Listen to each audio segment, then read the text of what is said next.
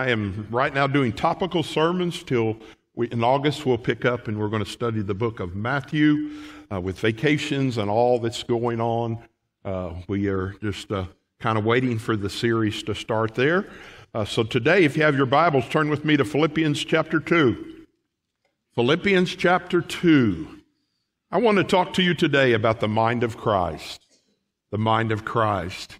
You know, and when I think about that, you are talking about a man that lived here 33 years and never sinned one time. And when I think of that kind of mind, that is the mind that I need in my personal life. That is the mind I need to emulate. That is the way of thinking that I need to change. Because there are people that think you cannot change your way of thinking, but folks, you can. With God's help, you can change your way of thinking. And let me give you the outline. It's in your bulletin if you want to follow along with us. Number one, the mind of love. The mind of Christ is the mind of love. He is love. Jesus showed love. Number two, a mind of humility. A mind of humility. And this is not showing much in our world today. Everybody wants to be number one. Everybody, entitlement is a word that I see happening all around in our society. And we as Christians need to be humble. And the third thing is a mind of obedience. Obedience. The Word of God clearly says He obeyed His Heavenly Father, and we need to do the same. You know, there are many factors that determine how a person thinks. How you were raised is a factor. Your church background is a factor. Your education is a factor. Your self-esteem is a factor. And your friends is a factor. Your friends influence you more than we want to admit. And folks, we have to be careful. Teenagers especially, listen to me. You need to be careful on who you befriend. Okay, we need Christian friends. And we need, and I'm not saying you can't hang around lost friends. I'm simply saying they do not need to influence you in a negative way. I believe with all my heart, the greatest challenge you have in your Christian life is to change your way of thinking to line up with the way God wants you to think.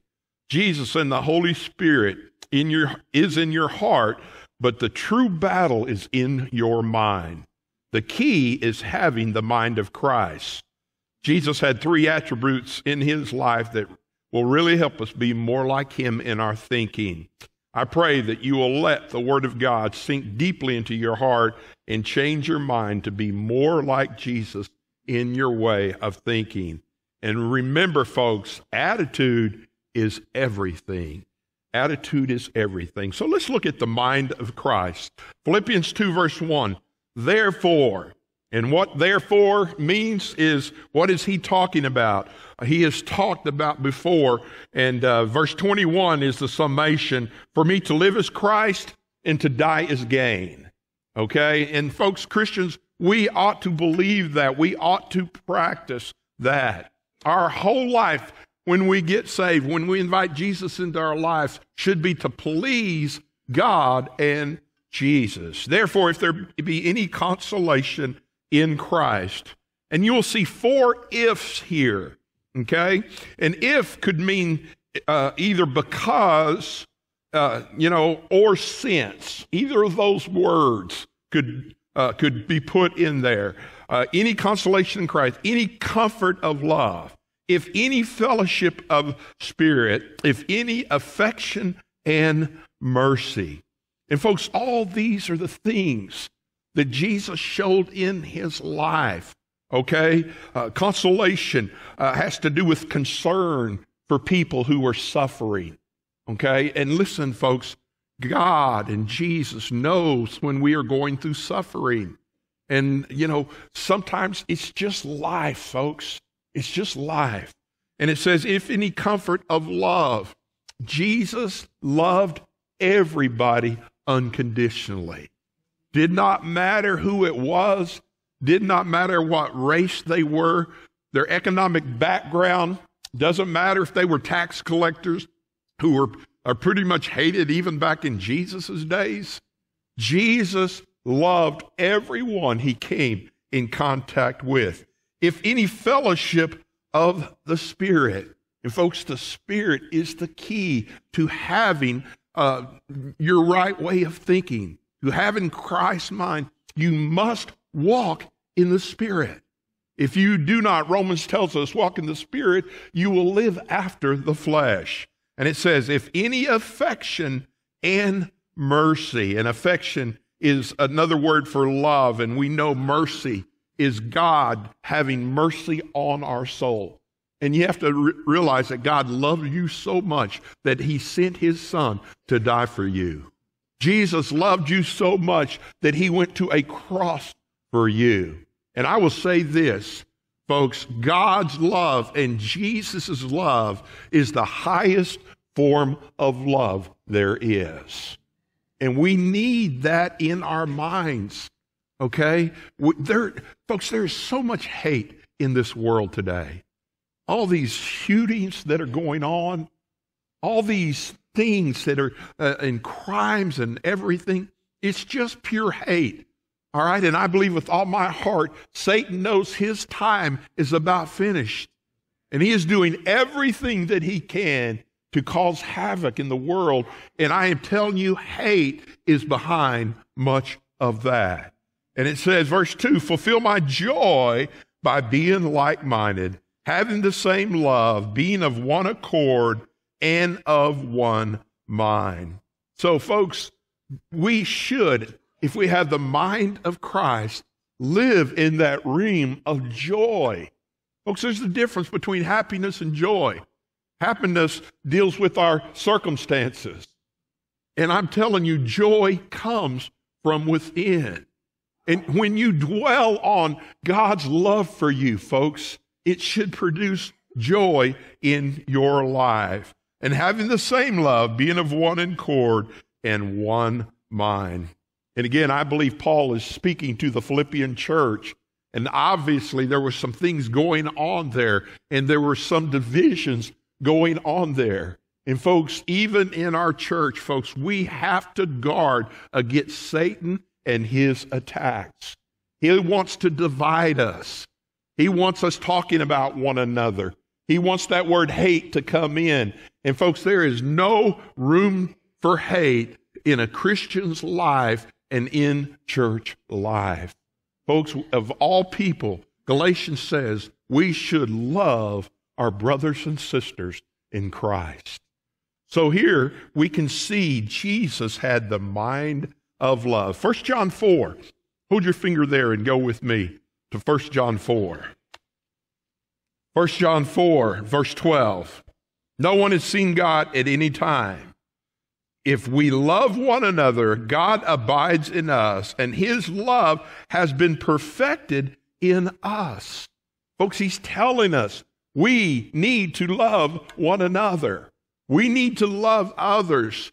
And I understand there are some folks that are hard to love. All right? But you don't pick and choose who you love and you don't love. We need to show God's love to everyone. We need to treat everyone the way God would treat them.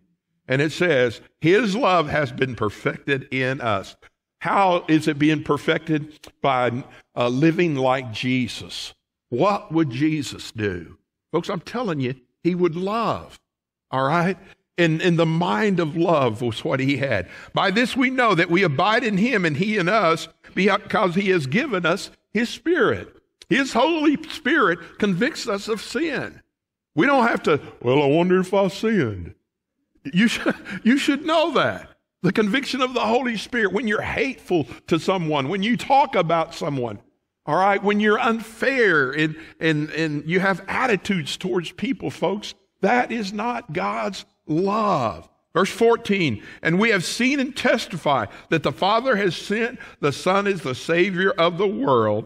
Whoever confesses that Jesus is the Son of God, God abides in him and he in God. He's talking about Christians. John is talking about Christians. And we have known and believed that the love that God has for us. We believe in the love that God has for us. And here's 3 times in this chapter, this statement is made. God is love. And we have to realize God and Jesus, folks, they are part of the Trinity. And if they love everybody unconditionally, we need to show people that love also. And he who abides in love abides in God, and God in him. Folks, we need to love the unlovable. We need to have the love of Christ inside of us. We need to listen to the Holy Spirit in our daily lives, and we need to obey God in the area of love. John 13. Look at John 13. John 13. Jesus is speaking here. John 13, verse 34. A new commandment I give you. Because see, even, some will take the Old Testament and they'll quote an eye for an eye and a tooth for a tooth type thing. Okay, and I understand that, but what he's saying, and when we study the Sermon on the Mount, folks, he's going to give you 7 illustrations of the world tells you this, but Jesus says this. And Jesus says this, a new commandment I give you, that you love one another. What is a commandment? That's not an option. Now, I even heard people say, well, I love you, but I don't like you. I've got a problem with that statement. Okay? All right? Maybe I am different. Maybe we don't always agree. But folks, we need to love others in the way that Jesus loves others. A new commandment I give you, that you love one another as I loved you, that you love one another. Now look at this. By this all will know that you are my disciples if you have love for one another. Boy, a phrase that just gets to me personally, and I haven't heard it lately, but when I hear it, I'm just telling you, I'm just thinking, oh man, that is not good.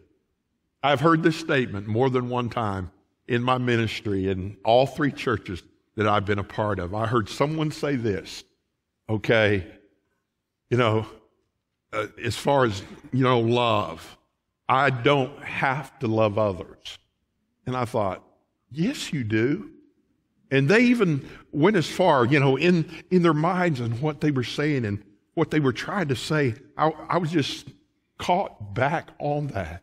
And folks, we have to realize that God loves everyone, and we need to love everyone also. Love. And folks, God's love is perfect. I know our love is not perfect, but God's love is perfect, and we need to be like Jesus when it comes to love. The second thing I want you to see, not only a mind of love, but a mind of humility. A mind of humility. Look back in our text. Look at verse 3. Let nothing be done through selfish ambition or conceit, but in lowliness of mind, let each esteem others better than themselves. And folks, I'm telling you, this is not the philosophy of the world. Everybody wants to be number one. Everybody wants to be waited on. Everybody seems to be entitled to things. And here, Paul is writing and saying, folks, humility, that's what lowliness of mind is. We need more humble Christians in this world. Think of Jesus. He had the power to do anything he wanted to do. He had miracle power, folks. Miracle power. But yet he never used that miracle power, to take advantage of people. Okay? We need to be humble in all that we do. And Jesus was a great example of humility. Now look at verse 4. Let each of you look out not only for his own interest, but for the interest of others. Oh, folks, our lives should be one of serving others. They use the word joy just in the second verse that we read. And here's what joy means, folks. Joy means Jesus first, others second, and yourself last. That's what joy is. Joy is being humble in all that we do. And, we just have to understand the example that Jesus showed even his disciples. It was just crazy kind of love and humility. Turn to John chapter 3 with me. John 13. We read from the last part of John, but let's look at the first part of John 13. We don't have time to go down through that, but you remember Jesus, was with, and it was Passion Week, and he was with his disciples. And he had, a lesson, an illustration that he wanted to show his disciples.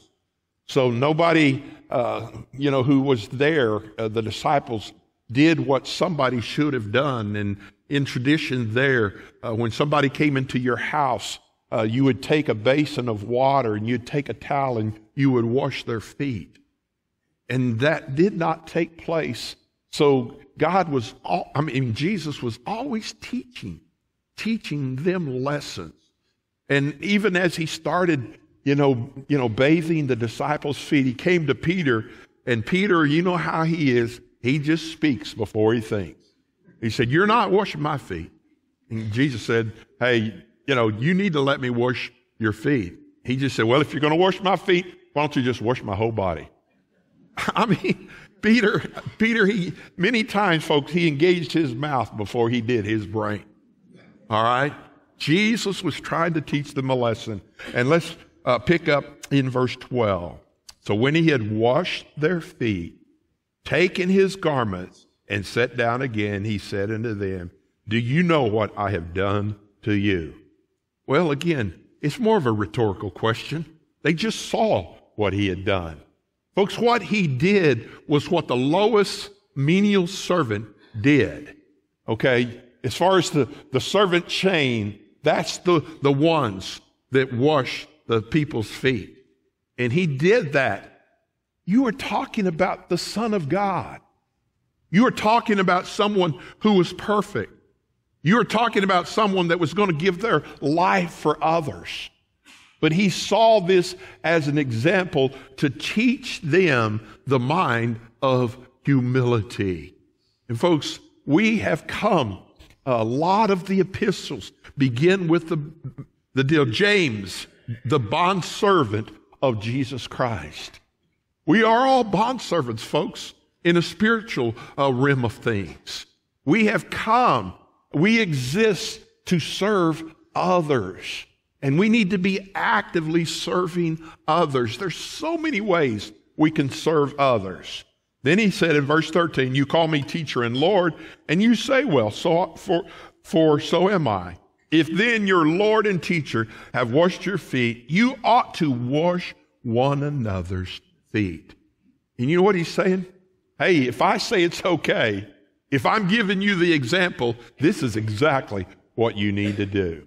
And I know what some people say, "Oh, I'm not washing anybody's dirty feet." One of the great ministries that I've seen going on is, I don't know the name of all of it, but it's where churches buy kids' shoes. Have you seen that? And when they give them the shoes, they take their shoes off, they take their socks off, and they wash their feet, and they give them a new pair of socks, and then give them a new pair of shoes. Folks, I am telling you, we are going to do something like that this fall. And that's what it means. Jesus is saying, hey, I did it, and you need to do it also. Look at verse 15. "For I have given you an example that you should do as I have done to you. Most assuredly I say to you, a servant is no greater than his master, nor is he who is sent greater than he who sent them." What is he saying?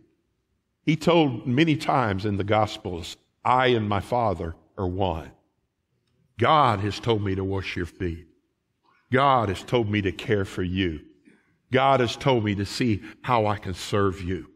And Jesus' life was an act of service. Verse 17, if you know these things, blessed are you if you do them. Folks, true love is not only an attitude, it's an action.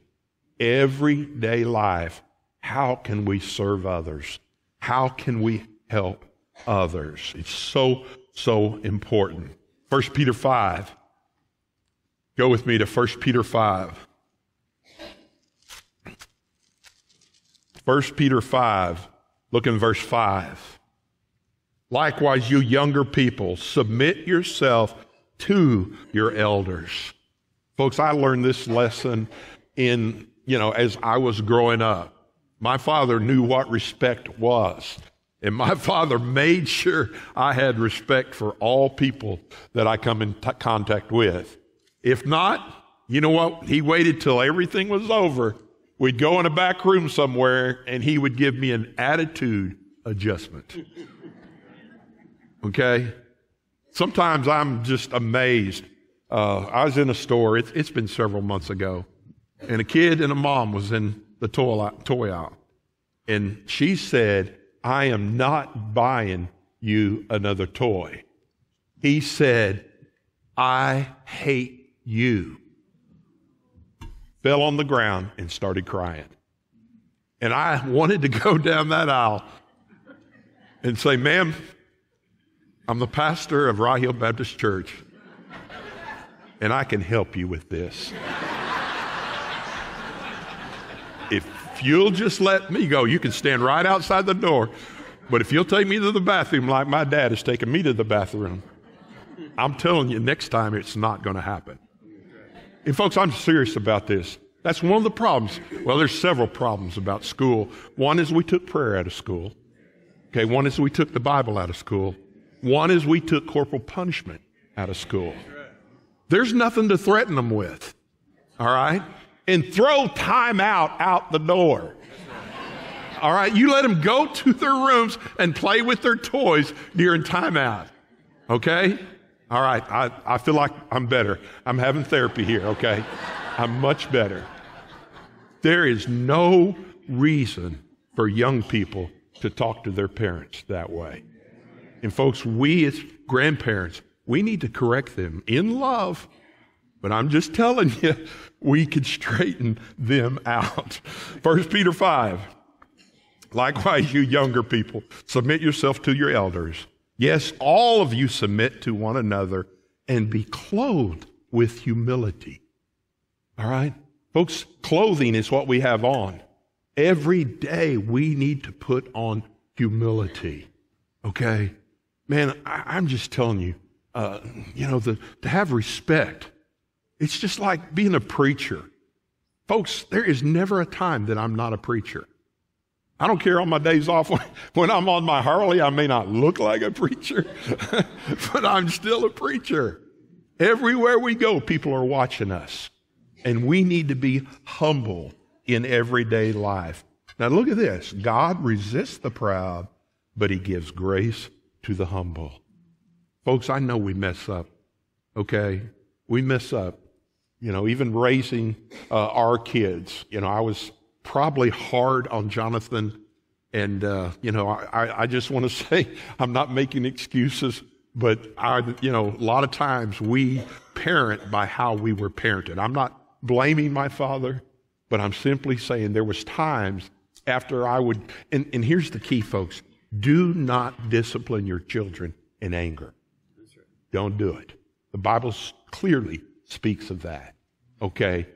You give yourself a timeout, and then you go back and you discipline them when you're not angry. And what true humility is, even in that case, I had, not very often, maybe one or two times, I had to tell Jonathan after I disciplined him that I was sorry. I shouldn't have been upset, and I shouldn't have done that. Folks, that's what humility is, folks. When we're wrong, let's say we're wrong, and let's go on. Verse 6, therefore humble yourself under the mighty hand of God, that he may exalt you in due times. The Bible says, humble ourselves. Let God do your talking for you. Not how great you are. Casting all your care upon him, for he cares for you. Now look at verse 8. This is so important. Be sober, be vigilant, because your adversary, the devil, walks around like a roaring lion, seeking whom he may devour. Resist him steadfastly in the faith, knowing that the same sufferings are experienced by your brotherhood in the world. Folks, we all go through times of suffering, okay? And you just have to understand, no matter what situation in life, no matter what challenge we have in life, we need to be humble and just like Jesus. So we see a mind of love, a mind of humility, and then a mind of obedience. Look back in our text, Philippians 2. The Bible says, let this mind be in you, verse 5, which is also in Christ Jesus, who being in the form of God, did not consider it to be a robbery or to be equal, consider it robbery to be equal with God, but made himself of no reputation, taking the form of a bondservant and being come in the likeness of men. Folks, what do you think it took Jesus? I'm just amazed at this. He left a perfect place. He left heaven, and he became a mere mortal man. Okay?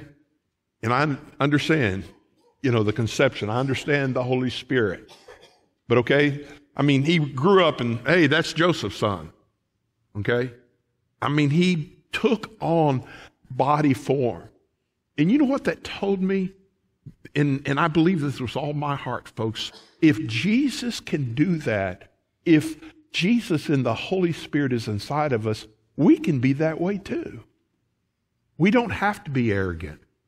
We don't have to be loud. We don't have to, control things all the time. We don't have to do these things that do not show humility in our lives.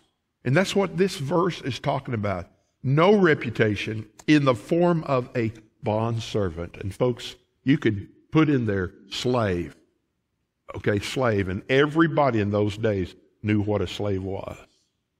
And we just need to understand that Jesus came down to earth and he was humble in all that he did, and we need to be humble also. So a mind of love, a mind of humility, and a mind of obedience. Look at verse 8. And being found in appearance of a man, he humbled himself and became obedient to the point of death, even the death of the cross. And folks, you think about what Jesus did in the trial time. They were accusing him of things. They had false witnesses.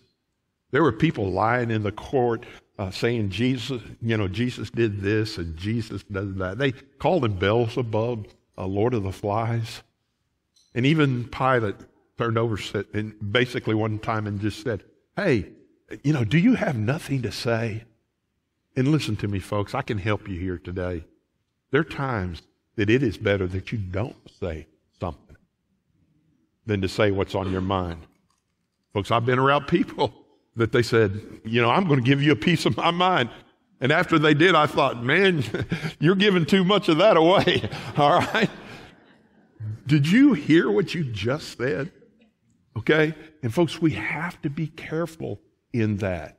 Jesus humbled himself, and then he became obedient. All right? You think about it. When Jesus came to earth, he had one purpose in being there: to die for you and I. One purpose. That's why he came, is to die for us. Folks, it takes, a lot. It takes a lot. The perfect Son of God to have the body of a man and to go through all that trial and that cat of nine tails and that mockery and that beating. all right, and die on a cross for us. But folks, he was that. He died on the cross for us. He was obeying his heavenly Father.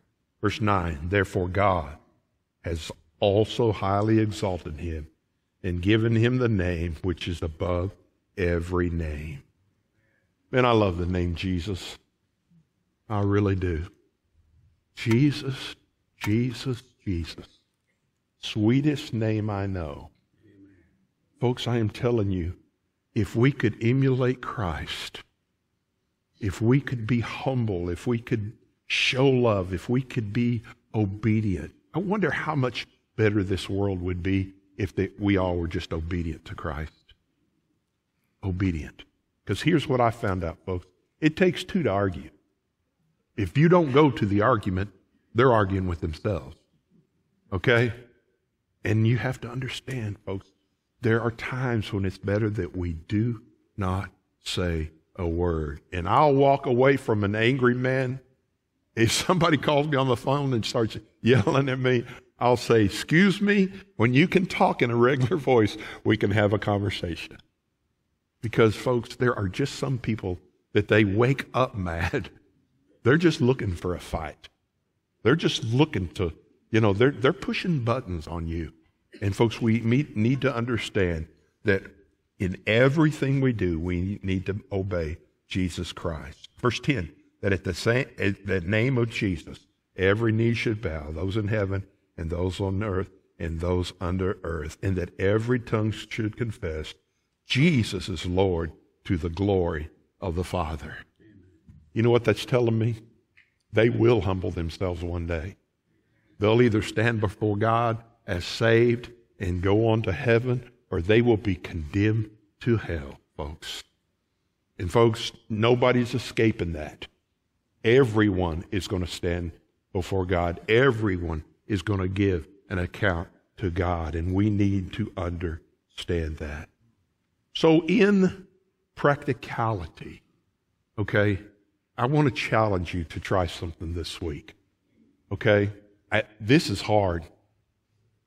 I try this, I don't want to put a number to it, but I try this, and folks, it may be one of the biggest challenges that I have in my Christian walk.